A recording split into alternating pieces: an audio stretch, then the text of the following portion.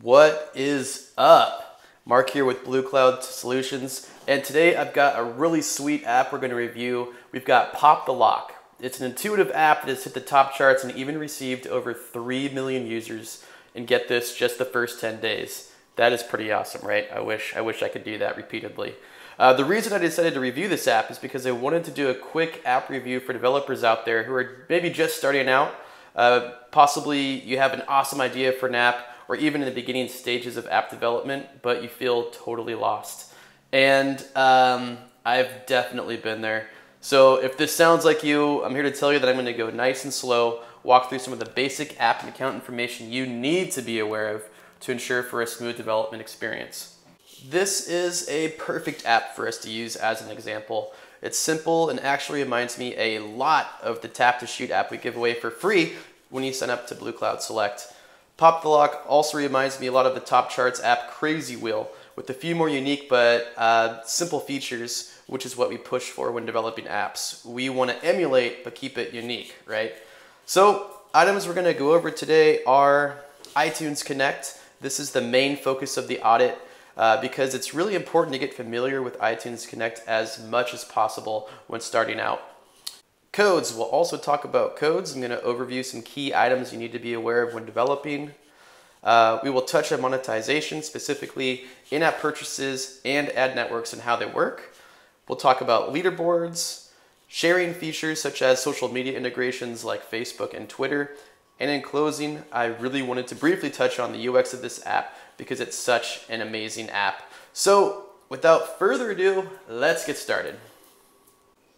All right, so we're gonna start with iTunes Connect, and the goal here is to show you what you see on the App Store and how that coincides from the developer portal, from iTunes Connect. So for example, I pull up the top charts here. This is actually the top free for iPhone, and you'll see that Pop the Lock here is number 16. That's our example. It's got some heavy hitters before it. It's pretty impressive that it's number 16. So we're going to click that, and we have a variety of information here. We have an icon, we have a title, we have a company name, a screenshot. You'll notice that there's only one here. Usually we get 5, but this app is so simple. They did actually a great job by just deciding to choose one screenshot. We also have a description, some review notes, and some basic information like the category, the version, the size, the rating, just simple stuff. So let's go through all of this information, the stuff that I just went over on iTunes Connect, so you can see exactly where this is stored, and if you ever need to make any changes, you can do so without having to hire or pay a developer.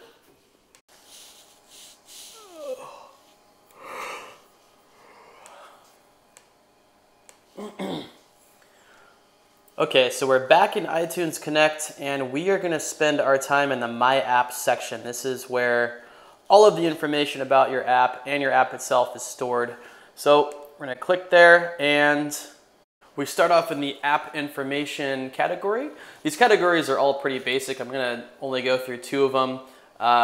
Again, test flights for testing, pricing and availability. You can guess what that's for.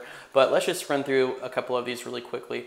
So app information, the first thing we see is the name, and this is the title. This is the title that shows up on the store. We just saw Pop the Lock, and on their account, this is where they enter the title. And it's that simple. You can literally just change it around, and you've got your title done. I just want to point out really quickly that this is localized to English. If you wanted to market your app to Dutch, for example, you can translate the title yourself. Add Dutch as a language, and there you go. You've localized your title to Dutch. Pretty straightforward. Your bundle ID, every app has its own bundle ID. Again, you could learn to do this yourself. You don't need to pay a developer to do this. He might charge you an hour or 2 hours, and this takes literally 2 minutes. I recorded a video in the keynote posts on our blog in Blue Cloud Solutions. It'll walk you through how to create a bundle ID, but this is just an ID that lets Apple identify your app. We also have categories. Pop the Lock was in games. Let's say you had a educational app. You can select that here. Let's say you wanted to test that with a health and fitness or navigation or anything else. You can literally just drag down select your category, and you're done. Again, this is super great in case you're looking to test ASO, to test to see which category your app does best in. You don't need to hire a developer to do that. Let's check out. Okay, screenshots. You noticed on Pop the Lock that they had one screenshot, but it's uploaded to 2 devices, iPhone and iPad. Unfortunately, unlike other platforms, we do have to upload each screenshot individually.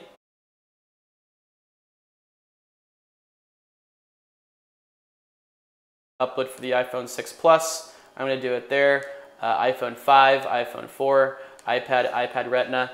And again, this you want to do this because you want the user's device to have the best screenshot, the best resolution, and be fitted properly. So anyway, if you want to upload your screenshots like Pop the Lock did for their one, you can literally, like it says here, drag and drop it in there. You can reorganize the order however you want, and that's how simple it is to add the screenshots. You don't need to have a developer do this if you're doing updates, or let's say you want to change the order of your screenshots. It's this simple. Description. We saw on Pop the Lock that they had a small description, and this is where we can edit our description. We can enter whatever text we'd like. And the important thing to know about the description is that we can change this whenever we want. It will be live immediately on the App Store. So if we're having a sale, or if we want to address a bug or a season change or anything, we can update our description and it will go live immediately in the store, unlike some of this other data that has to go through review.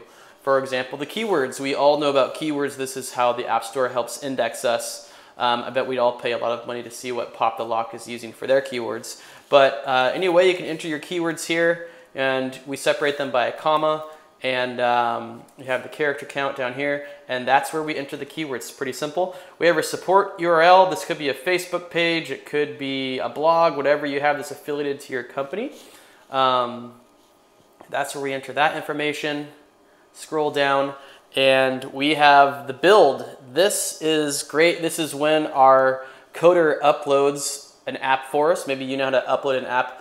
I hope to do a video for that in the future. If you have a coder upload an app for you, it'll be right here, and you'll select it.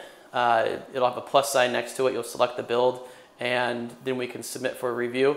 Other information that we have is the icon. Again, this is the icon that's going to be shown on the App Store. We can upload it here. This is our version. Our first version is always going to be 1.0. Copyright is your company. This is just basic information. This will not be shown on the App Store. This is the rating. We saw that Pop the Lock was a 4, and we can easily, see if our app is violent or sexual or whatever it is to adjust our rating. Game Center. If you're integrating Game Center, you want to make sure you've got that checked.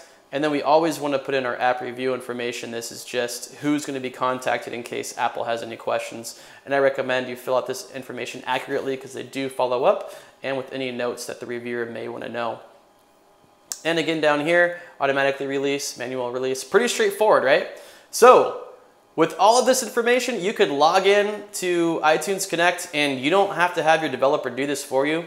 Before you even hire the developer, you could enter as much information as you can, besides probably the build. And you've taken this, you've got this taken care of. Your developer is going to be pumped that he doesn't have to walk through all of this crap with you, and it's literally going to frustrate the hell out of him and waste your time. So I really recommend that you pay attention to this stuff, go through, investigate it. And also, if you want to do updates, if you are launching an app, it's important that you check your developer's information, and this is the place that we do it. Okay, let's talk about codes now. I've got the app open on the screen here to help follow along. You need to know what type of code you have or what type of code you're looking to develop. And you don't need to know the difference between Objective-C, Ruby on Rails, Corona, Java. You just need to know what programming language your code was written in. And this is for obvious reasons. Let's say you are switching development teams and you're in the hiring process. You need to tell those guys, what your app is coded in.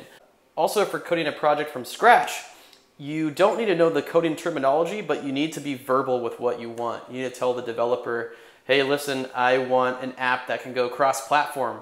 I want to make sure that I can publish it on the Apple Store and on Amazon and Google Play. So telling that to your developer will tell him, hey, you know, I'm gonna code this baby in Cocos 2DX, that way I can export it to multiple platforms. Another important thing to talk about are the resources, the images and text within your app, maybe video, whatever. This app is very small. I think it's under 20 megabytes, and that's great. A lot of that is because of the resources. We have, you know, a couple background colors. We have a circle and a little meter line, some numbers, and some icons. That's about it. Well, what's good to know, though, is that you keep your resources as low as possible. That way you're going to save costs on your developer, on your designer. It's going to take up less space on the App Store and on users' devices. Also, you can use tricks like using text. Let's say you have a lot of text in on your app. For example, you have a onboard tutorial. You can have the developer put in text, and they're actually really good at doing this because they do it. They don't have to rely on a designer. And that'll save you a lot of money and space. Another thing I want to talk about is the monetization of this app. I love it. It's so simple and straightforward and works like a charm. There's two methods of monetization within this app. There are ad networks and in-app purchases. You'll notice right away at the bottom we have an ad banner. And what's really cool about most ad networks is they want to advertise their services. So if you look in the very, very far right of this banner, you will see iAds. So we can see that this is an iAd platform that they're using to serve ads. What's cool to know about that is if I have a similar app, let's say Tap to Shoot, you've already got it in your code bank, I can use iAds on my app. You'll notice now that the banner actually went away mid-conversation. That's great timing also. When you're researching apps, make sure that you are aware of their ad space and how they're using ads. Sometimes they time it because they don't want to piss off users. This ad also serves Chartboost pop-ups. I don't think I can make one go, but if you play a game and you lose a couple, there will be a Chartboost pop-up. And you'll notice that doesn't happen every time. They've had the coder set the frequency of the pop-up so that it doesn't bother the user. And what's really great, we'll talk about this later with the UX, is you can check the reviews of this app, and they were actually getting complaints about pop-ups bothering users. So what they did was they fixed it, and they had pop-ups only pop up every now and then.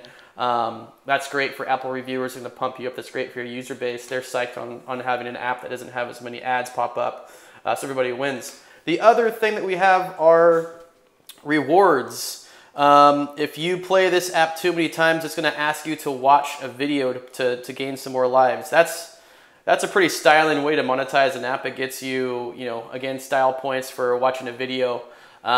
It's hard to sneak by Apple sometimes. I don't suggest having that on your first version, your first app being submitted, but another great strategy.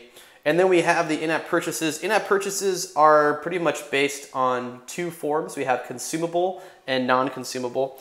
This app has a remove ads in-app purchase, and that's actually non-consumable. What that means is non-consumable is that's set for life. That's concrete. So once I remove the ads, they're never coming back.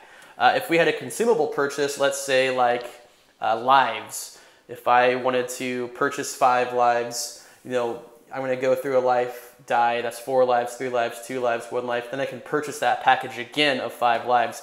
That's a consumable purchase. And again, Pop the Lock does a great job monetizing this. I'm particularly really pumped on the way that they use timing. It doesn't bother the user. You can see that ads going to come in and come out in a very fluid manner.